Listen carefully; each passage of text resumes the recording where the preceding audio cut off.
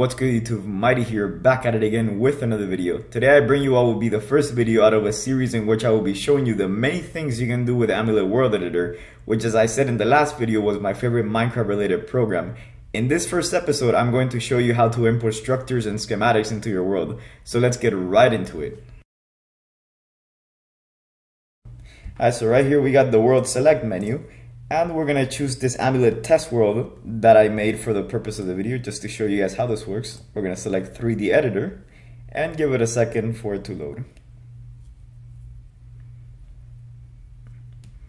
Alright, so right here, Amulet just generated the terrain. Well, Amulet is now generating the terrain.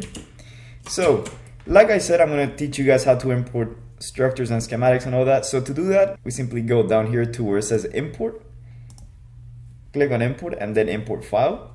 And the good thing about Amulet is that it doesn't just allow for structures and schematics, but it allows for pretty much all types of files, like, you know, constructions, MC structures, schematics, bedrock, even bedrock MC structures, which Amulet is actually bedrock friendly, which is great.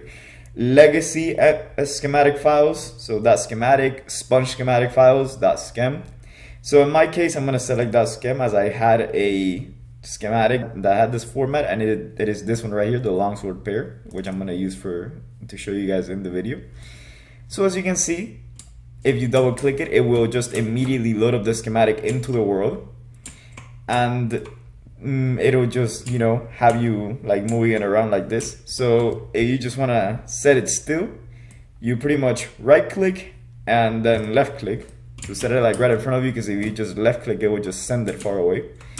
So as you can see right here, we have our two longswords, which if you don't know what these are two ships from Halo. If you played Halo, you most definitely know what these are.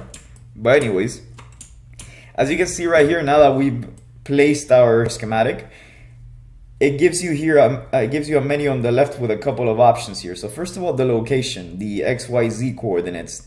As you can see, this is indeed coordinate based, meaning that it is pretty precise, so you can pretty much move it around to whatever location you want. You can move it up, down, to the left, to the right, whatever you want. I'm gonna leave it right here.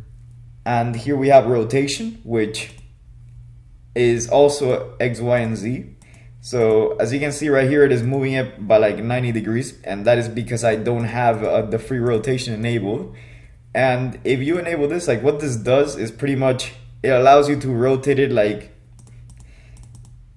more precisely, as you can see right here. Instead of rotating by like 90 degrees, it rotates by only a few degrees. And what this does is that when you actually hit confirm down here, it would actually show the ship slanted, not literally like this, because that's not really possible in Minecraft, but it will do this, which I'm going to show you right now, just so you guys can see more or less what it looks like. But before we do that, I will show you the rest of the options, which are scale and these three down here. So for scale, pretty much what that is literally what it says. You can change the size of it to make it like twice as long, twice as wide, twice as tall, whatever you want. In my case, I'm not gonna change any of that because it looks kind of goofy, kind of weird. So I'm gonna leave it the way it is. And last but not least, these three options, paste air, paste water, and paste lava, are three options that you most definitely want to disable, because if you don't, what will basically happen is that once you load up the world, it will immediately crash and it will pretty much corrupt it. Unless you're playing like on the same version that the schematic is for. Unless that's your case, you very much want to disable these three options. Just to be sure, even if you're playing on the same version. Now for what I was going to show you with the free rotation. So we're just going to go ahead and change this to 7 degrees. So it's rotated like slightly to the left like that. And we're going to hit confirm. So right now it's running the operation, as you can see. Now if we hit select,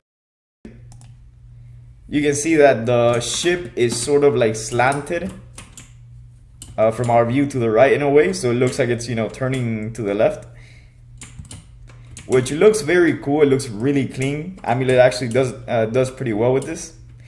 Now, as I don't actually want it to, you know, look like it's like flying like that, I'm just gonna go ahead and hit import again and just set it straight, so we can actually export it and we can see it inside and I can actually show it to you guys inside the world.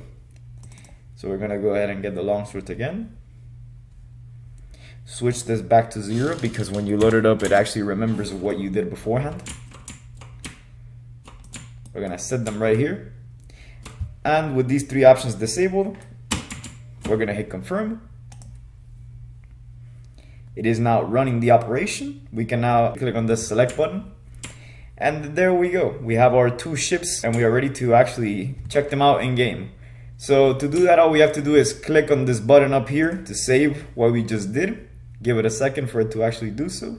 So right now we can just exit out of the program and we can actually load up Minecraft right now. Alright, we are now loading up the world that we just put in these longswords into. And there we go. We shall now be able to see our ships, and there they are. Now, one thing to note about Amulet World Editor, and this is something that has only started to happen recently for some reason, which I still do not know. There are these shadows that pop up over whatever construction it is that you actually like import. So to get rid of the shadows, it's actually not that hard. All you have to do, if it's, well, it's not that hard if it's a small build anyways. All you have to do is just break a couple of blocks and they'll go away. But it is kind of time consuming, really. You would pretty much like trigger some sort of reaction near it, or maybe place some like light blocks or something like that, you know, place some blocks around it just so it goes away. You could probably place some barriers or something like that. Now, just to show you guys that this actually, you know, imported the full thing, even though you can sort of see it, we're gonna go ahead and get a night vision potion. And as you can see right here, both longswords have been imported indeed.